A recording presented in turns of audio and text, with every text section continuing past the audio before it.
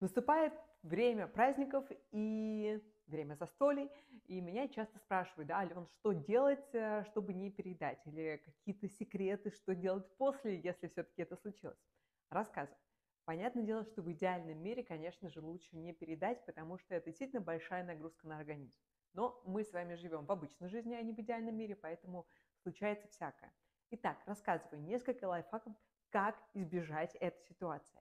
Пейте больше воды. Да, в нашем мозге область, которая отвечает за насыщение и жажду, она находится очень близко. Они находятся близко, поэтому мы часто путаем жажду с голодом и начинаем есть. Второй момент. Помните про волшебство зеленых овощей. Да? То есть у них есть негативная калорийность. То есть когда вы едите зеленые овощи без заправки, там, без всяких майонеза и все остальное, у них минус калорий, да, то есть ваше тело тратит больше энергии на то, чтобы их переварить, чем, соответственно, потом от них получает. Поэтому можно пользоваться. Если все-таки не удержались от большого куска торта, съешьте потом миску салата, да, зеленого, без заправки.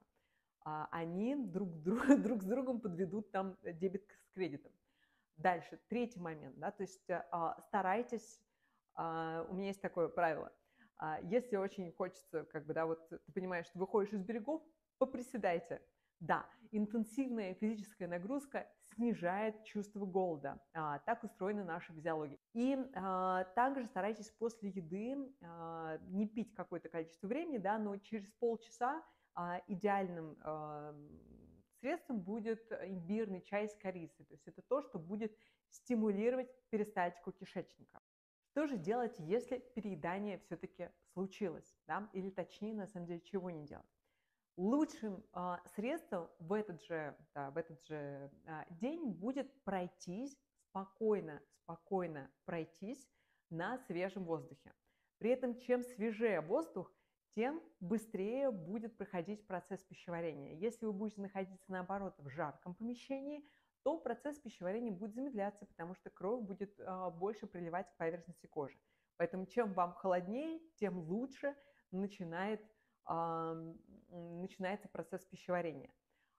Также важный момент, что мы не пытаемся делать какие-либо упражнения, да, то есть не пытаемся, там, я не знаю, тут же начать отжиматься или, не знаю, там, приседать, чтобы растратить наеденные калории. Нет, этого делать не нужно, потому что процесс пищеварения у нас запускается только когда мы находимся в расслабленном состоянии. То есть как только повышается ЧС, да, то есть частота сердечных сокращений, то у нас сразу начинает схлопываться пищеварение. Поэтому оставьте себя в покое. Упражнения мы делаем на следующее утро. То есть следующее утро, когда вы просыпаетесь и чувствуете, что, знаете, как такой питон ничего еще не переварил, вот тогда мы уже переходим к упражнениям, которые я сейчас покажу. И, кстати говоря, у меня есть шикарный курс, который помогает прийти в форму даже после новогодних праздников. Называется «Умная сила». Ссылочка в описании. Итак, упражнения, которые мы делаем уже на следующий день, да, на следующее утро, но не в сам день непосредственно застолья. Начинаем с того, что просто садимся, скрестили голени, как получается, и ребрами стоп немножко упираемся в пол. И здесь на вдохе поднимаем руки вверх и подтягиваемся. Вот представьте, что вы только что проснулись, вы подтягиваетесь, удлиняетесь. Затем опускаем левую руку на коврик, продолжаем придерживать таз сидящим на полу и потянулись за своей правой рукой в левую сторону. То есть как бы растягиваем бока, вытягиваем правый бок. И здесь сделайте несколько глубоких вдохов и выдохов. Вы не поверите, но глубокое дыхание точно так же отлично стимулирует перистальтику кишечника. Хорошо. И в другую сторону. И снова подышите в этом положении как следует, прям на вдохе расширяя ребра.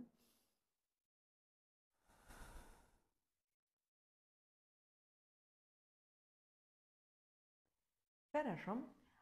Перекатываемся на колени, оставляем бедра под прямым углом к полу И подтягиваемся вот в этом положении. То есть прям представьте, как будто бы вы кошка, которую кто-то напугал. Потянулись в этой позе.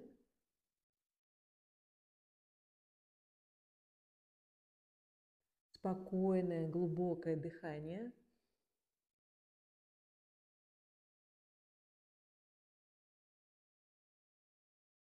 Хорошо. Затем мы с вами ложимся на спину. Ложимся на спину, подтягиваем колени к груди, прям прижали колени к грудной клетке и опускаем колени влево. Позволяем коленям полностью лечь на пол. Если при этом ваша правая рука будет смотреть куда-то вверх, ничего страшного, пусть смотрит. И здесь мы продолжаем глубокое, спокойное дыхание. То есть прям с каждым вдохом расправляем ребра. Угу. Спокойно, глубоко дышим. Вы прям представляете, как ваш живот сейчас словно, знаете, мокрое полотенце. Вы словно выжимаете его с каждым выдохом. То есть мы сейчас улучшаем таким образом кровообращение в органах живота.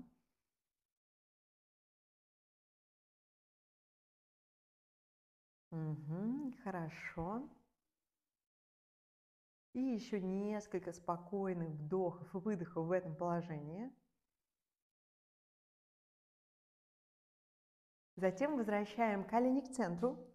Снова подтянули колени к груди и опускаем их теперь в правую сторону и направляем левую руку влево. Спокойное, глубокое дыхание в этом положении.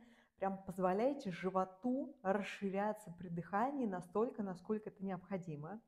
Позволяйте грудной клетке расширяться при дыхании. И старайтесь дышать как можно глубже. Помните, что наше дыхание особенным образом воздействует на наши внутренние органы. То есть наши внутренние органы, они как бы находятся на таких,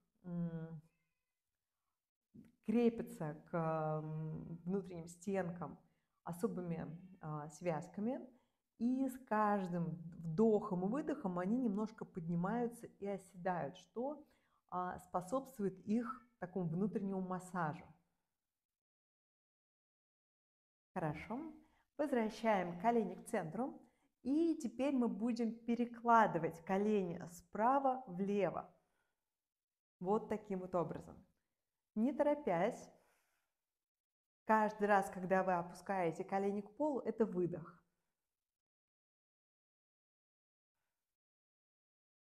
То есть, когда колени возвращаются к центру, это вдох.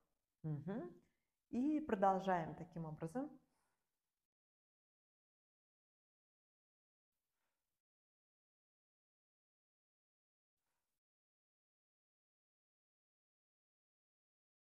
Повторяем таких 10 раз на каждую сторону.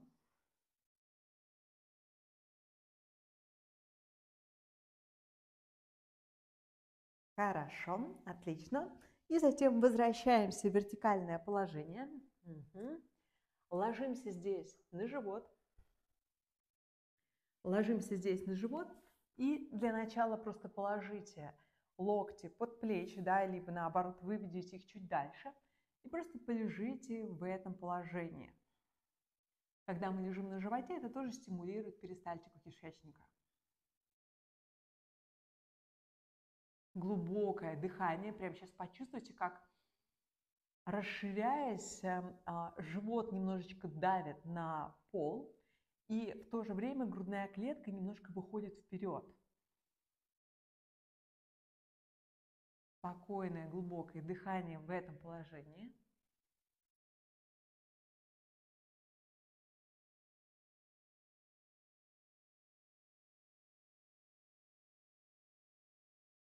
Выдох. Угу, хорошо. Можно остаться лежать в этом же положении. Можно добавить сюда чуть-чуть движения. Ладони под плечами и вытягиваем стопы пальцами назад. И мы как будто бы чуть-чуть отжимаемся от пола и смотрим на свою правую стопу. Возвращаемся вниз. Смотрим на свою левую стопу. И давайте сделаем несколько таких движений. плавно в режиме дыхания. То есть с выдохом посмотрели в одну сторону, вдох, вернулись. Выдох, посмотрели, вернулись. Угу. Хорошо. И еще разок. Отлично. Возвращаемся обратно на колени. Садимся на колени. И теперь поделаем такой висцеральный массаж живота. Находим точку чуть выше пупка. Да, вот она вот буквально здесь 2 сантиметра выше. Кончиками пальцев рук, да, вот так, чтобы ногти смотрели друг на друга. Упираемся в эту точку. Делаем мягкий глубокий вдох. И с выдохом опускаемся вниз, позволяем кончиком пальцев рук проходить туда глубже в живот. Вдох, возвращаемся вверх.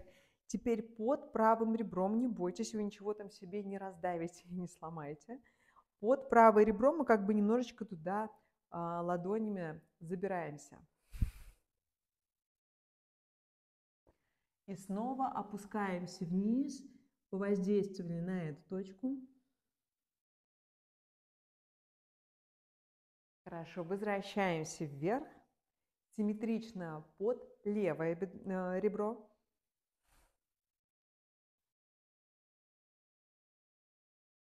Снова опустились вниз, слегка надавили на эту точку. Возвращаемся вверх и с левой же стороны, но чуть ближе к мечевидному отростку, то есть как бы чуть выше вот к центральной части. Слегка надавливаем и опускаемся вниз. Давление прям совсем легкое, то есть мы как бы поглаживаем таким образом внутренние органы. Угу. Возвращаемся вверх, снова чуть выше пупка.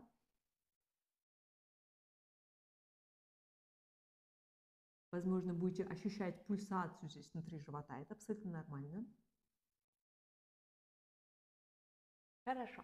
Возвращаемся в вертикальное положение. И теперь мы перекатываемся на колени.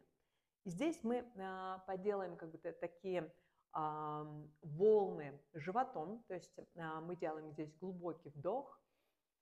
Затем мы делаем глубокий выдох. Прям постарайтесь выдохнуть весь воздух, что есть внутри. После этого мы делаем задержку дыхания и вакуумом втягиваем живот. Ребра как бы немножко растягиваем в стороны.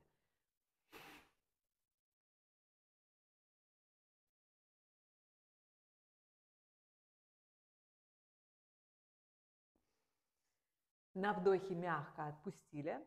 И повторим еще таких 7 раз.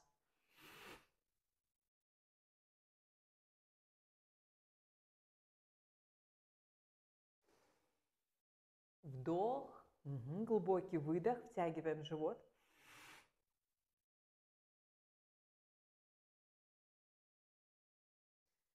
Хорошо, вдох, продолжаем выдох.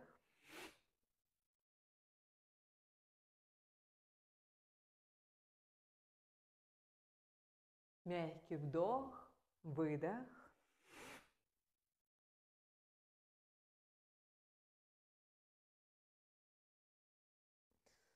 Хорошо, вдох, еще 2 раза, выдох.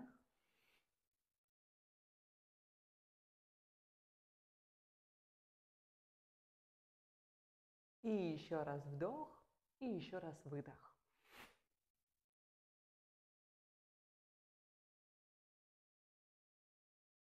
Хорошо, сделали мягкий вдох, затем просто садимся на пятки. Можно, если неудобно сидеть на пятках, можно сесть на стул. Это вообще здесь не принципиально.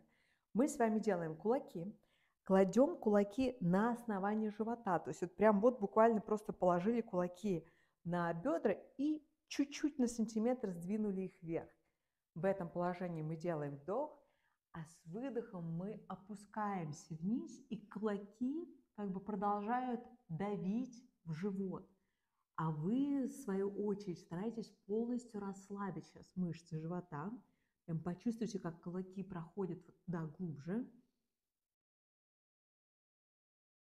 И просто понаблюдайте за тем, как, скорее всего, ваши кулаки сейчас будут ощущать пульсацию внутри живота. Можно здесь положить голову, например, на пол, да, мне неудобно ее класть, потому что тогда не смогу говорить. Либо можете даже положить подушку, просто положить, и в этом положении мы находимся еще несколько, буквально 10 секунд.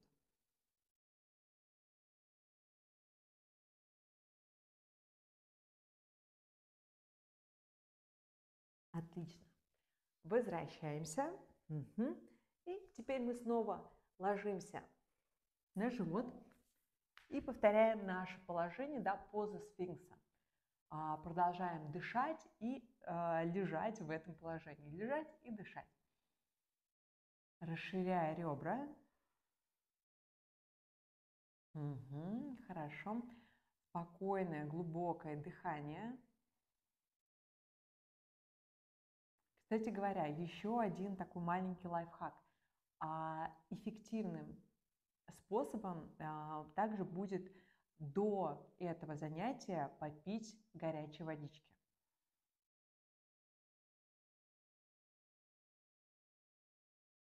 Угу. Хорошо. Хорошо. Теперь мы опускаемся полностью на живот, разводим руки в стороны, сгибаем левую ногу и слегка перекатываемся в правую сторону, потянулись левой стопой к правой ладони. Мы сейчас не будем делать какие-то сверхъестественные вещи, да, то есть наша цель – раз, перекатились в одну сторону, затем другой ногой потянулись. То есть никакие там, да, глубокие удары скорпионов, это нам все сейчас совершенно не нужно. То есть у нас совсем другие задачи. И вот таким образом мы поперекатываемся 5 раз в каждую сторону.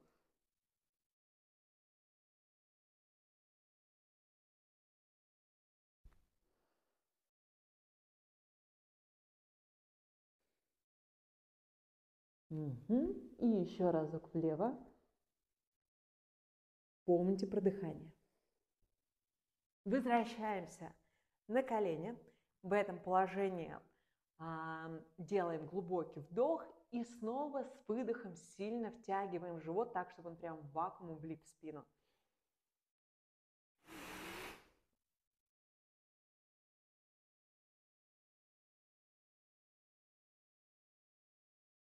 Хорошо, мягкий глубокий вдох. Затем садимся на коврик, оставляем ноги согнутыми. Делаем так, чтобы седалищные кости прямо упирались в пол, так, чтобы вы здесь сидели не на подвздошных, да, простите, не на тазовых костях, а именно на седалищных.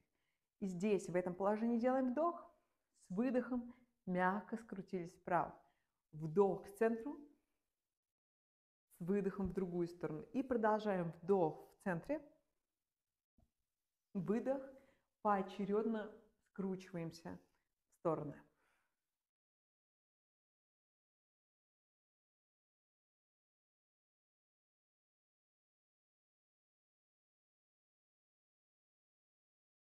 Делаем 10 таких скруток в каждую сторону.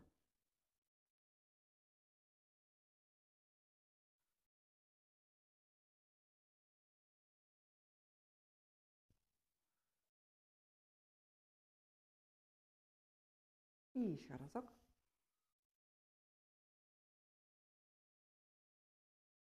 Отлично. Возвращаемся. Скрестили здесь голени и снова просто поднимаем руки вверх и подтягиваемся, подтягиваемся вверх. Ну что ж, я надеюсь, что вы уже почувствовали результаты нашей с вами практики. Если она вам понравилась, ставьте, пожалуйста, лайк, буду очень вам признательна. И, конечно же, хороших вам праздников и до новых встреч!